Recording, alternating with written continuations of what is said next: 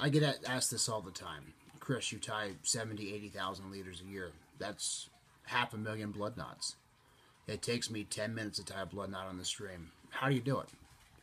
Well, you've all seen the videos on YouTube. You've seen the demonstrations at your local fly shops.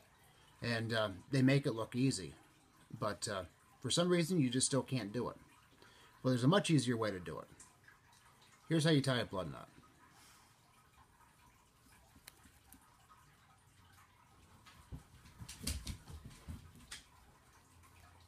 Done. So I suppose you want to see that again. You take your 2 tag ends. Make an X, as you would. Here comes a special little tool. Toothpick. Cost you maybe, what are they, a penny?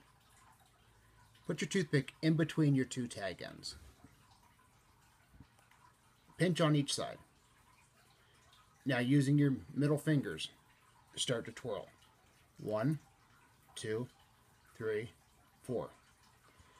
As you'll see, there's a little tiny hole in each side of the toothpick. Tag end number 1, and it doesn't matter which way you go.